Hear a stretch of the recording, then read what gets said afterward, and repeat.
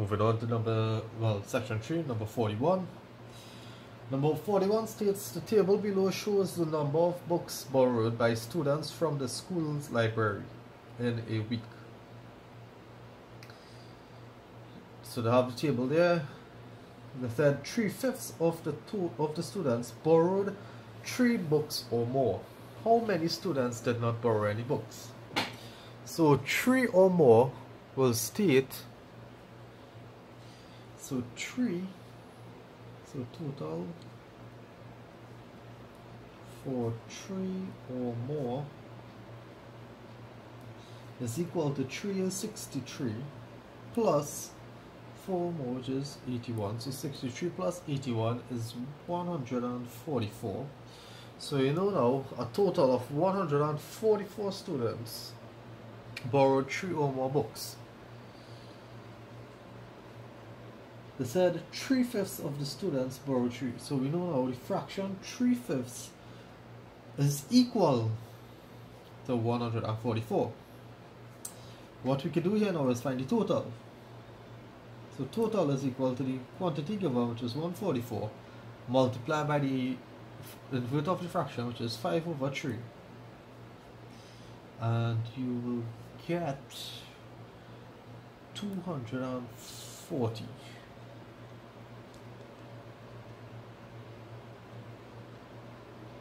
Good.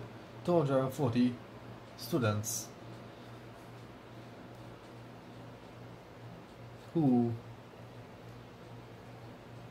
borrow books from the school library. So we need to calculate now how many students did not borrow any books. So we want to calculate now the number of students who did not borrow any books.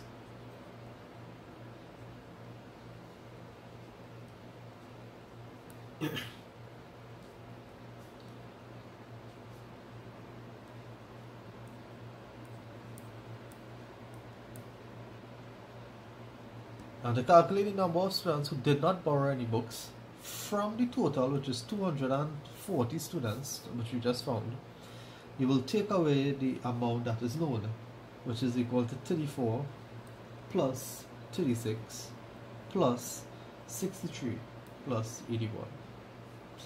And this will be 240, take away 214, and you will get 26. So the answer is 26. It is 4 marks. You will get 1 mark for calculating the correct answer, 1 mark for getting this here, 1 mark for getting the total, 1 mark for filling out this figure here. Number 42.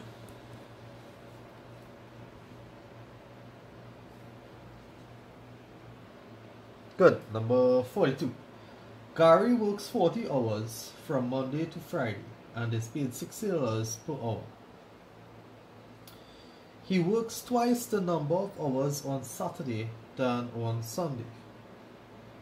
He is paid time and a half on both days. How many hours does Gary work on a Saturday if he earns $3,480 in 1 week? So first we need to calculate what is the total regular time amount. We know 1 hour regular time is $60 and the hours total hours regular time is 40 hours. So total amount in regular time, amount of money you will make, it is the 40 hours multiplied by the amount for 1 hour, which is $60. So 40 multiplied by 60, and you will get $2,400. So he is paid $2,400 regular time. Now we need to calculate what is the total for Saturday and Sunday. Because you know now when you add up the amount from Monday to Friday, Saturday and Sunday, you get a total of $3,480. So to calculate now the total for Saturday and Sunday, from the total, which is $3,480, you're taking away $2,400. And they will end up with $1,080. So you know now on both Saturday and Sunday, when you add up the total, you'll get $1,080. Now they said he works twice the number of hours on Saturday than on Sunday.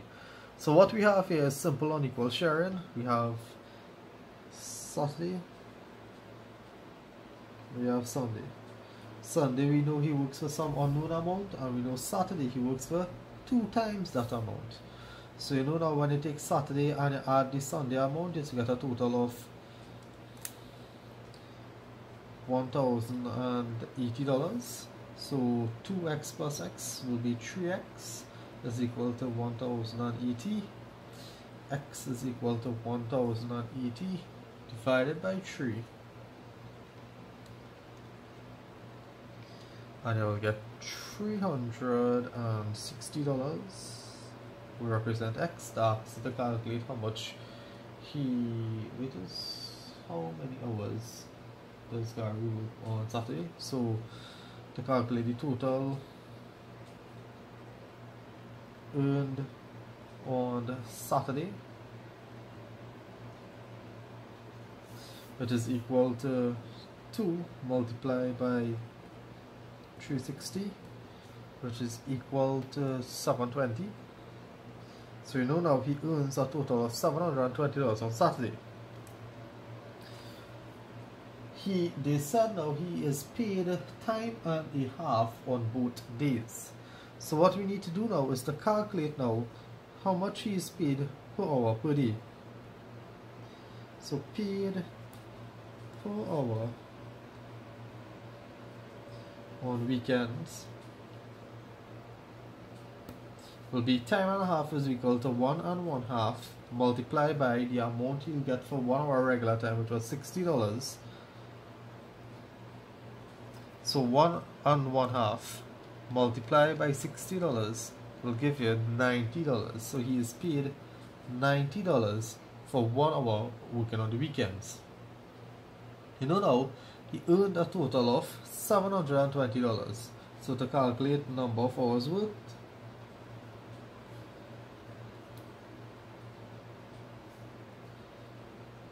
on Saturday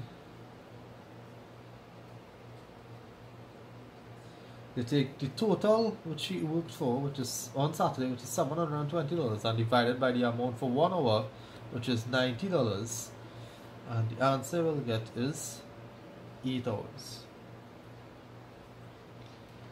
90 by 8 is what? So it's 8 hours he worked for on Saturday. So 1 mark for getting the 8 hours.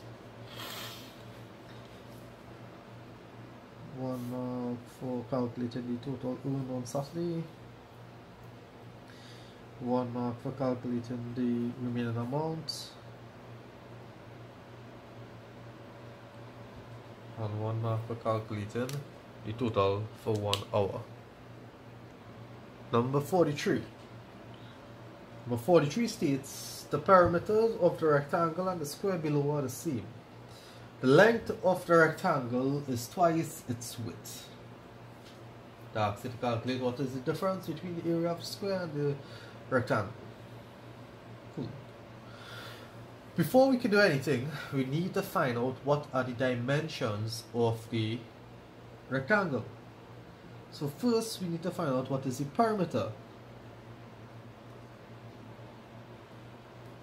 of the rectangle. And to calculate, since you know the perimeter of the square is equal to the perimeter of the rectangle, because when we find the perimeter of the square, we will know what the perimeter of the rectangle is. So the perimeter of the rectangle is equal to the perimeter of the square. So to calculate the perimeter of the rectangle, which is equal to the perimeter of the square is equal to side, add side, add side, add side, or it is side multiplied by 4. So which is equal to 9 centimeters multiplied by 4. 9 4s are 36 centimeters, so you know the perimeter of the rectangle is equal to 36 centimeters. They told you here now that the length of the rectangle is twice its width. So again, unequal sharing. So we have the length and we have the width. The width is some unknown value and the length is 2 times that amount. Good. So you know now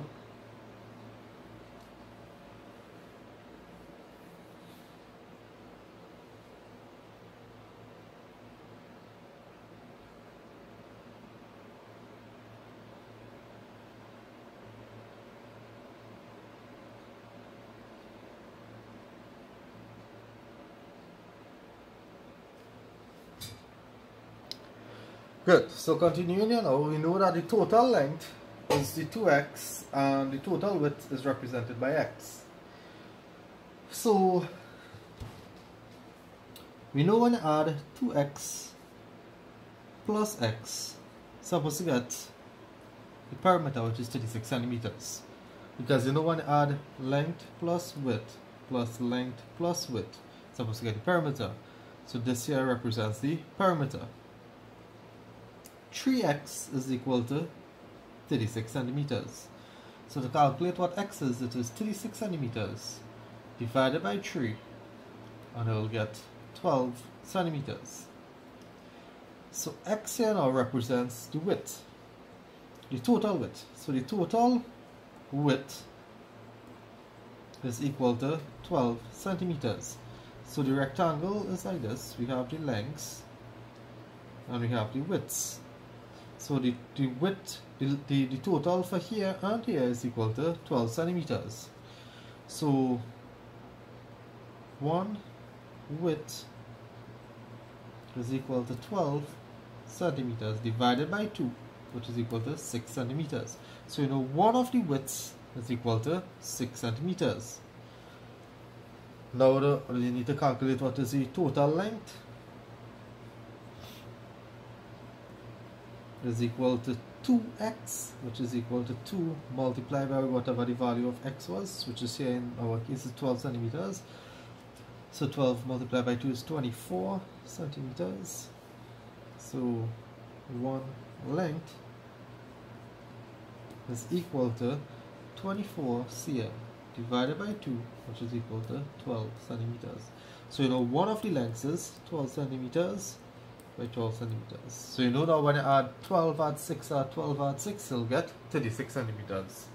Okay, so now to ask you what is the difference between the area of the square and the rectangle. Now we need to calculate what the area of the square is. Area of square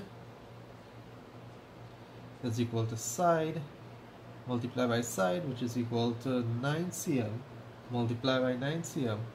9 nines are 81 centimeters squared. Always remember area is in square units.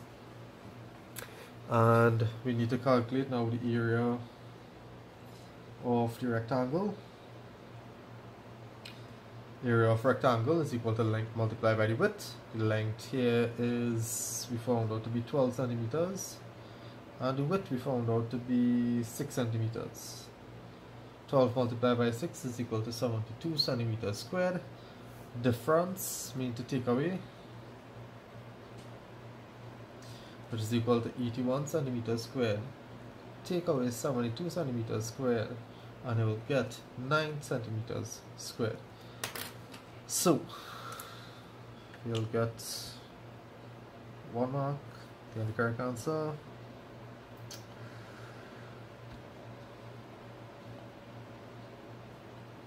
One mark for finding out this here. 1 mark for calculating the length and the width, and 1 mark for calculating, figuring out the relationship between the perimeter of rectangle and perimeter of the square. Number 44 states the grid shows 2 complete shapes A and B and an incomplete shape C.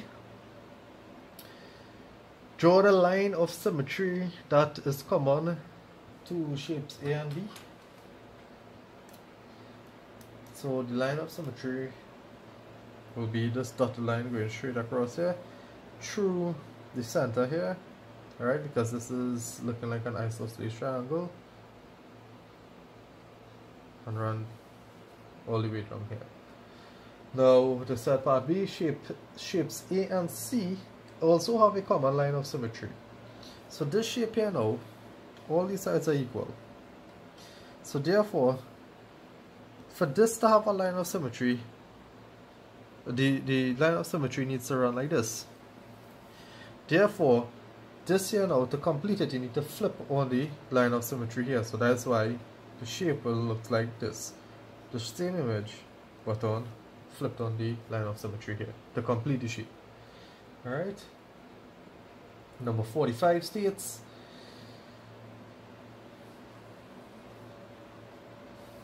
the bar graph shows the number of runs scored by a school in a cricket competition with 4 innings.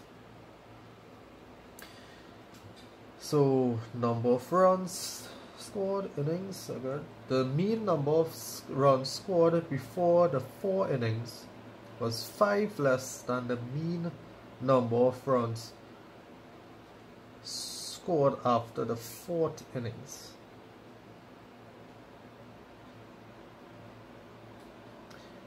How many runs were scored in the 4th innings? Good. Number 45. So, they said that the mean of the first 3 innings, because they said the number of runs scored before the... Good. So the mean number of runs scored before the 4th innings is 5 less than the mean number of runs scored on the 4th innings. So that means the mean of the first 3 innings will be 5 less than what it is in the 4th. So what we need to do is to calculate what the mean is for the first 3. So we need to calculate first, before we can calculate the mean, we need to calculate the total. So total for first 3 innings is equal to 80 plus 40 plus 60, and that will give you 180. The mean of first 3 innings is equal to the 180 divided by 3, because it's 3 innings, and therefore it will be 60. So the mean of the first 3 innings is 60. They told you that the mean number of runs scored before the 4th innings was 5 less than the mean. So therefore, if it is 5 less here, that means when you add on the 4th innings, it will be 5 more. So the mean for 4 innings will equal to the 60 plus the 5 extra runs or scores, and you'll get a mean of 65. So the mean of the 4 innings now will be 65. That's how much runs were scored in the 4th innings, but we do not know how much the total is. So whenever I have the unknown, always remember I need to find the total. So good, so we need to calculate now the total for the 4 innings. We know the mean and we know the number of innings. So to calculate the total, it is equal to the mean, which is 65, multiplied by the total number of innings, which is 4, and 65 multiplied by 4 is equal to 260. So now you know you made a total of 260 runs. You want to calculate the number of runs in the 4th innings. Number of runs in 4th innings.